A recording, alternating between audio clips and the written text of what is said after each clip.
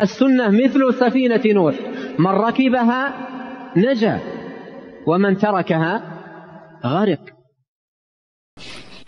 الحمد لله الذي أرسله بالهدى ودين الحق ليظهره على الدين كله وكفى بالله شهيدا وأشهد أن لا إله إلا الله وحده لا شريك له وأشهد أن محمدا عبده ورسوله صلى الله عليه وعلى آله وأصحابه أجمعين.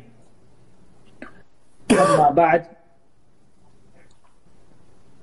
as to what proceeds,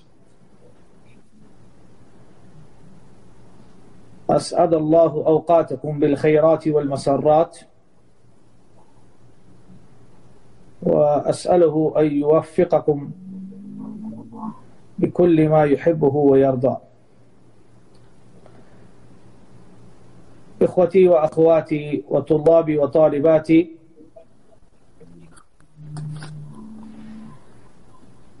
in our last week's lesson, Shaykh al-Islam Abu al-Wafa al-ḥadīth Amritsarī rahmatullah was discussing some of the doubts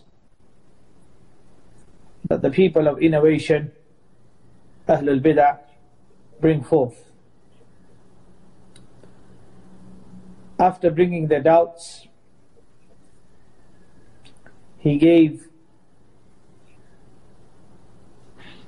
a response by eliminating their doubts, clarifying and rectifying the misconceptions, and making it clear for us, the people of bid'ah, people of innovation, are people who have contradictory. They are the first who oppose their own principles. The Shaykh continued to say that this chapter of Ittibā' al-Sunnah wa ijtināb al-Bid'ah, from amongst the innovations which is discussed amongst thousands and millions of people, is the issue of celebrating the Prophet ﷺ's birthday. So the Shaykh,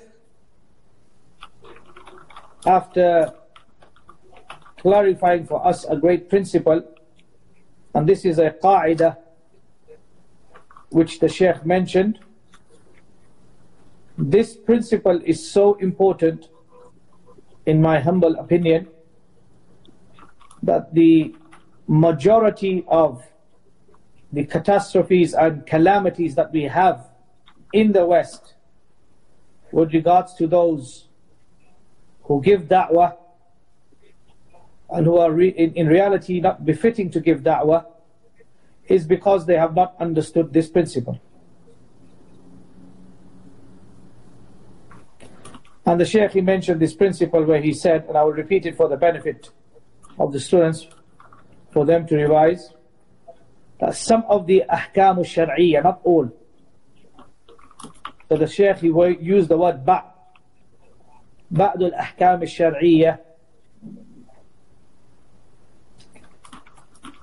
that the intent of such rulings is that the asal qasd, or the asal maqsood, or the ultimate objective of these rulings is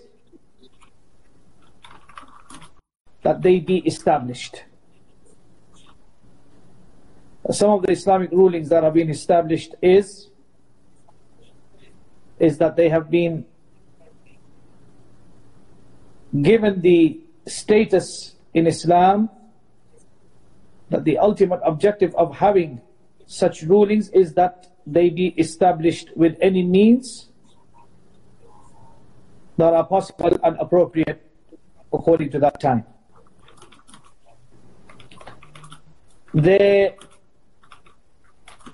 the resources that are adopted in order to obtain this objective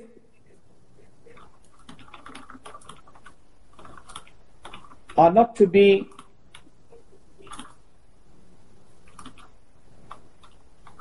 scrutinized or discussed, or in other words, as long as they are not against the Quran and the Sunnah. And the Shaykh gave the examples of Hajj and Jihad. And he said Allah subhanahu wa ta'ala has mentioned in the Quran that Hajj is obligatory upon the one who is able to do so.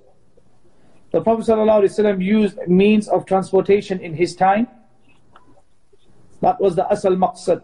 The asal maqsad of this ruling of Hajj was that this obligation be fulfilled. The dhara'i or the wasa'il that were used during the time of the Prophet ﷺ, this hukam, the asal maqsood or the objective of this hukam is to establish it in whatever means that may be available. So for example, Hajj requires traveling. And the Prophet ﷺ traveled in his time upon horses and camels. And in today's time, we travel by cars, planes, ships. So the dhara'i or the means of transportation is not here discussed. In the very same way, jihad. During the time of the Prophet ﷺ, spears, bows and arrows and swords were used to defend and to kill the enemy. But in our age, we have machine guns, we have tanks, we have artillery that has been invented in this era. So here the dhara'i will not be discussed. Only that which will be taken into consideration is how can jihad be established and how can Hajj be done. So the Shaykh said that there are some rulings in the deen of Allah subhanahu wa ta'ala. There is no need for us to discuss whether the wasa'il or the dhara'i are permissible or impermissible. And he gave the example of Hajj and Jihad fi sabilillah. After mentioning this, the Shaykh, he said, discussing the issue of the Prophet ﷺ's birthday once again, calling it Majlis al-Mawlud. He said, but when it comes to with regards to celebrating the Prophet ﷺ's when celebrating the Prophet ﷺ's birthday, then this ruling is not from the principles which we have mentioned.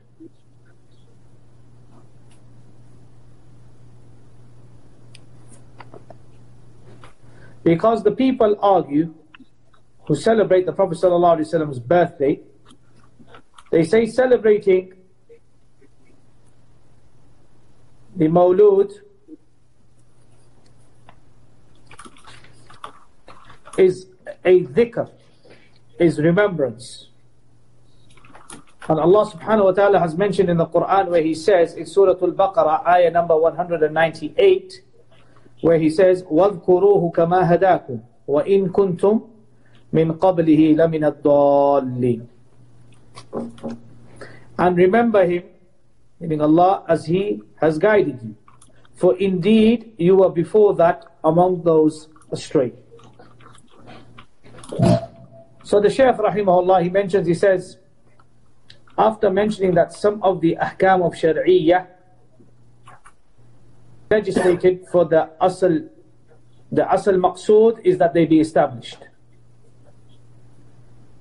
But celebrating the Prophet sallallahu alaihi wasallam's birthday is not from this type. And the ayah which is quoted of Surah Al-Baqarah,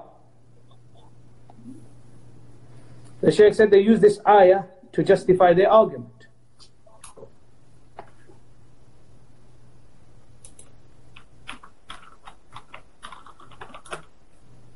The Shaykh says, but that which needs to be taken into consideration is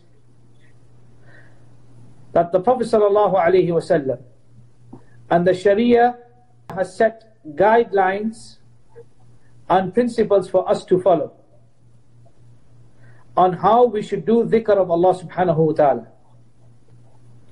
So if we were to remember Allah subhanahu wa ta'ala in a way which we wanted to remember Him,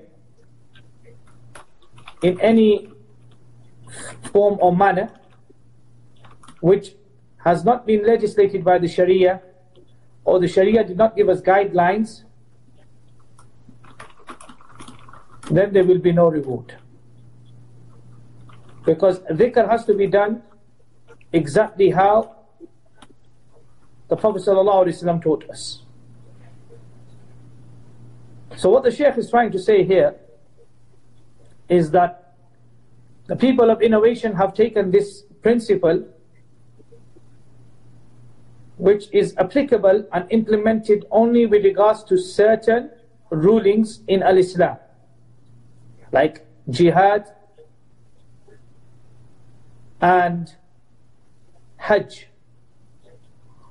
And they have tried to apply it and make it into a general principle for all, to justify and support their arguments.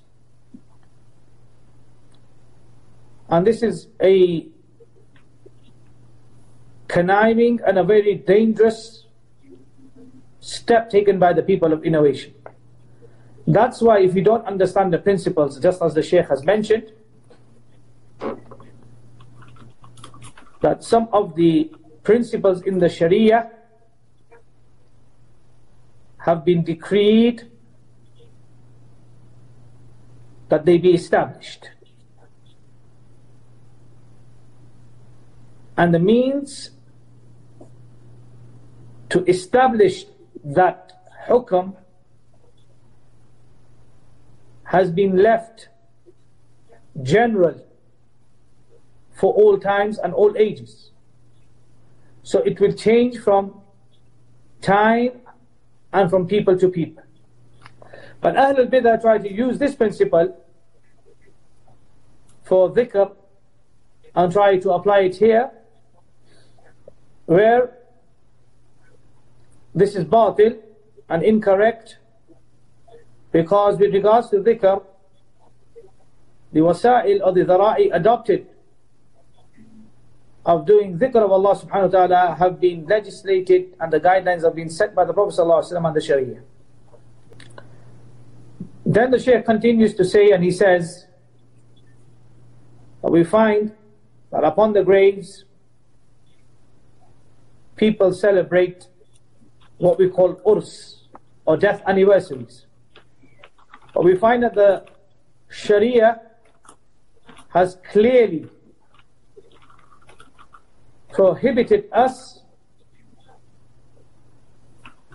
from celebrating death anniversaries, regardless of whether they are done at the graves or at any other place.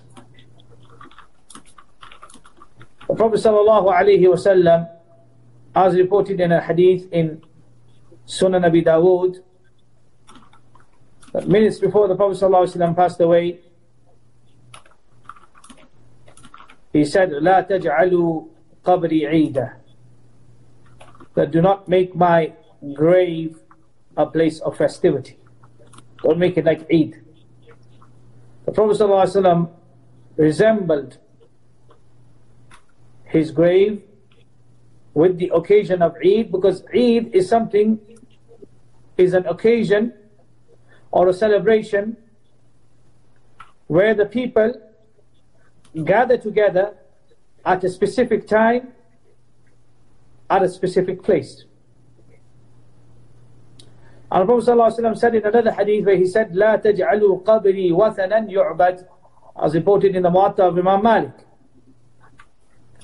that do not make my grave an idol that is worshipped.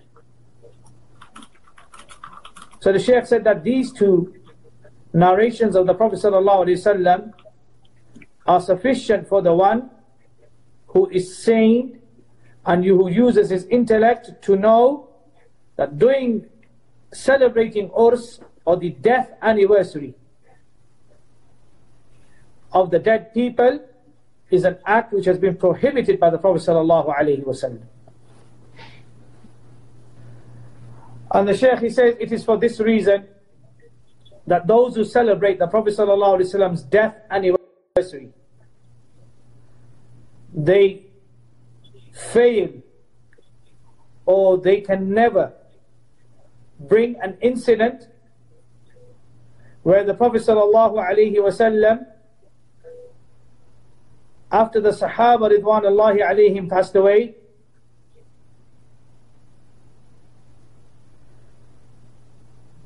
or when the Prophet sallallahu alaihi wasallam passed away, his companions ridwanullahi alayhim ajma'een, who loved the Prophet sallallahu alaihi wasallam so much that the love of the people of today cannot even reach a handful of the love of how much the Sahaba ridwanullahi alayhim ajma'een loved the Prophet sallallahu alaihi wasallam, that the companions ridwanullahi alayhim ajma'een celebrated the death anniversary of the Prophet sallallahu alaihi wasallam, to the extent that the Shaykh said that these death anniversaries that these people celebrate, claiming that they love these saints, their love for these saints and the love of the Sahaba for the Prophet ﷺ cannot be compared. And the Shaykh said that, do you not ponder and contemplate something which the Prophet ﷺ did not do, something which the Prophet ﷺ prevented and prohibited the people from doing, something which the companions ridwanullahi alayhim ajma'een did not do, then we go and do that for other than the Messenger of Allah, who we call the awliya of Allah subhanahu wa ta'ala, at their tombs and at their graves. So the Shaykh said that so far what we have refuted with regards to celebrating the death anniversaries of these so-called saints, and I have only discussed the issue of celebration.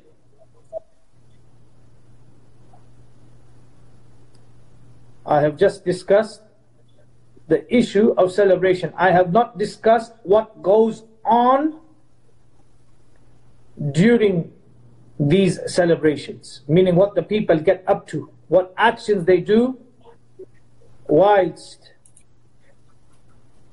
celebrating these death anniversaries. He said, I haven't even discussed, I've only discussed the actual celebration. I have not discussed the intricate details of what consists of these celebrations and all those actions that are done, which are al-mukhalafatu al-shar'iyya, which go against the teachings of the Sharia. I've just talked about the issue of congregating and gathering and all the congestion that happens when people gather at such celebrations. And he said, if you want to talk about them in detail, then we would have to compare the celebration of these people to what used to take place in Mecca with regards to idol worshipping, and for the reason of why the Prophet ﷺ was sent. The Prophet ﷺ was sent to abolish the shirk that was present amongst the people of Mecca. So the Shaykh was saying that when we make a comparison between what took place during the time of the Prophet ﷺ in Mecca and what takes place at such places, then we don't find that there is a great difference between them. And we know that the reason why the Prophet ﷺ was sent was to abolish everything that was done or conducted in the sacred city of Mecca. Allah subhanahu wa ta'ala sent the Prophet sallallahu alaihi wasallam to rectify the affairs of the people of that time. So the Shaykh, he says that generally we find that people make tawaf, they go around the graves. We find that people, they present their vows at such places and promises. we find that people, they prostrate and they bow down at graves. And then the Shaykh, he said, I want to mention a story, something which I witnessed with my own two eyes. He says, once when I was seeking knowledge, a stone of knowledge,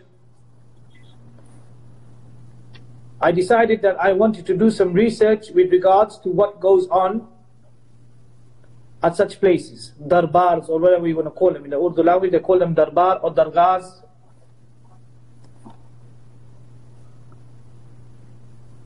So he said, on the basis of going to research, he goes, I went to the mazar or the tomb of a pir, a saint. And when I entered this tomb, just under its dome, meaning that the tomb, that there was a dome that was built upon this tomb, and as soon as I was under this dome, at the tomb,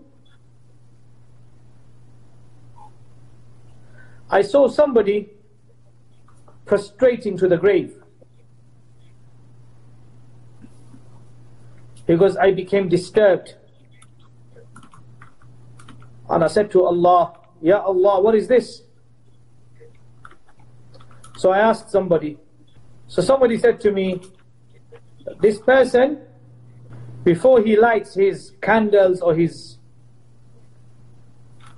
we say in Arabic language, I don't know what's the word for it, Doc, but you say qindi, the lantern. You know, the olden days, those lights that they put on graves. He said every day before this person lights this, he seeks permission from this person in the grave. So the Shaykh said, Subhanallah, seeking permission to do a sin is worse than doing the sin itself. Because as soon as I saw this, the adhan for Salatul Maghrib happened.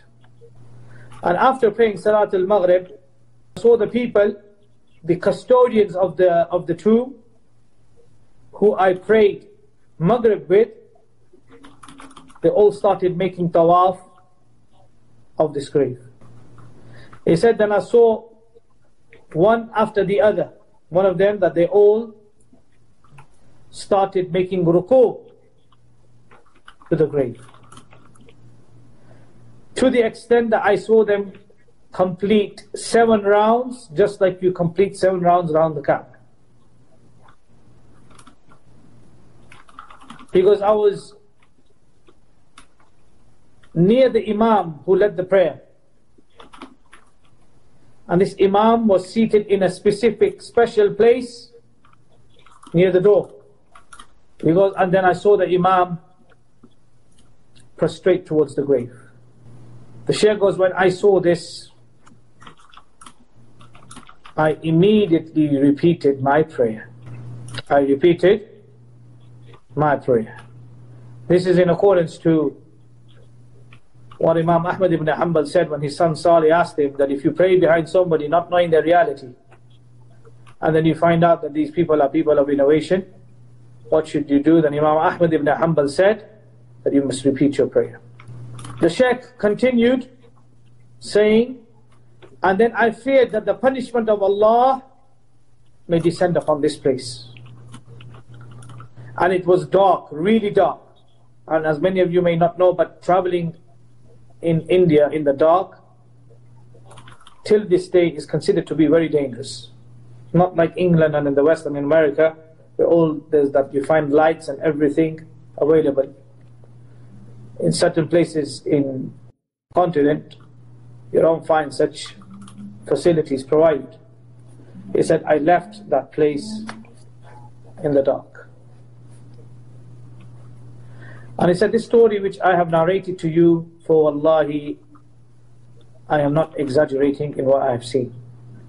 Maybe I have missed out, but I have not exaggerated.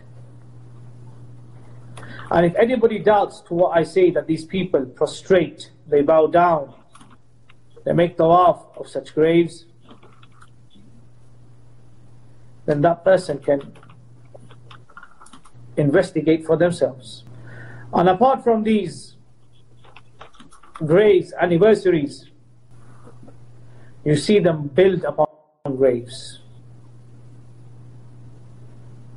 You see cloths over graves. They put lights on top of graves.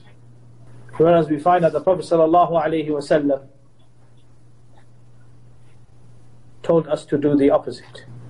There's a hadith in Sahih Muslim which the Shaykh brings, where he says that Abu Wa'il narrated from Abu al-Hayyaj al-Asadi, who said, قال لي علي بن أبي طالب ألا أبعثك ألا ما بعثني عليه رسول الله صلى الله عليه وسلم أن لا تدع تمثال إلا تمسته ولا قبرا مشرفا إلا سويته. Hadith in Sahih Muslim. Ali ibn Abi Talib said to Abu al-Hayyaj al-Asadi, shall I not send you for the same thing for which the Prophet ﷺ sent me? He said, do not pass by a statue except that you destroy it, and a grave except that you level it. So he said, this is what the Prophet ﷺ said. That we find that in Sahih Muslim this has been mentioned clearly, on the authority of Ali ibn Abi Talib. But you find that these people, they oppose the clear, explicit words of the Prophet ﷺ, which are so clear that they require no further explanation. And we find that the jurists of the Hanafi Madhhab, they also disliked, disapproved, and it angered them when they saw that people would build upon graves. The great Indian Hanafi jurist Qazi SanāʾAllāh Panipati says in his book of fiqh known as Mala Bud in the Farsi language, that to build upon graves, to lighten graves, put things upon graves, all these actions are haram or at the least makruh. And the Shaykh says that the book are full of such refutations. And he said that those who argue with the al-Hadith are those who celebrate these death anniversaries, let alone presenting any ayah or hadith on the Prophet ﷺ, they cannot even provide a statement from their jurists supporting what they do. The most that they can present you is that so-and-so Sufi or so-and-so Shaykh or so-and-so person endorsed this. This is all that you will see in their writings. He said this is possible, their statements and their actions. And the Shaykh last week he mentioned with regards to the status of the people of Makkah and Medina and Hind and Sindh. But he said that such statements of the Sufis or the actions of the Sufis, not only according to the al-Hadith, but even with regards to the great researching, grounded scholars, is something which is rejected and not accepted. And then the Shaykh quoted a line of poetry from the famous Persian poet known as Shaykh Shiraz Sa'di. And then the Shaykh said that Ahlul Hadith, this is their stance. And these are the evidences that they have proved, which nobody can answer back to. But just because the Ahlul Hadith oppose such evil actions, they are slandered by saying that the Ahlul Hadith do not believe in the awliya of Allah. And they are slandered with saying that the Ahlul Hadith do not have respect for the awliya of Allah. They are disrespectful to them. But the reality is such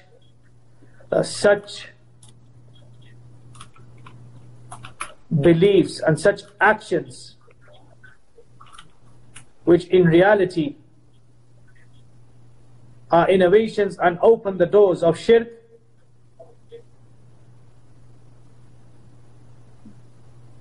then these actions have no weight and have no importance, according to the al-Hadith. And by this the Shaykh, he ended the chapter by mentioning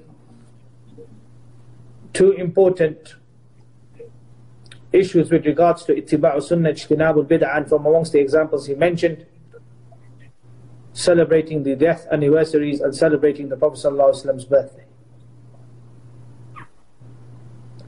And then he mentioned the story with regards to his own personal experience as a young student of knowledge. When he was researching on this issue, studying about this issue, he wanted to see for himself. And when he saw what he saw, he fled from such a place. And he repeated his prayer. So by this, alhamdulillah, we've completed studying the words of the Shaykh. And this asl min al-usul, this principle from the principles of al-Islam, regards to some of the Islamic rulings, ba'd al-ahkam al-shar'iyyah, like Hajj and Umrah, then they have been legislated for the purpose of being established. And the dhara'i or the wasa'il that are adopted have been left open or generalized due to the time and the age and the availability and the access that the people may have. And to take this principle and to apply it with regards to the gatherings of celebrating the Prophet ﷺ's birthday or celebrating death anniversaries of the saints, and this is something which is batil.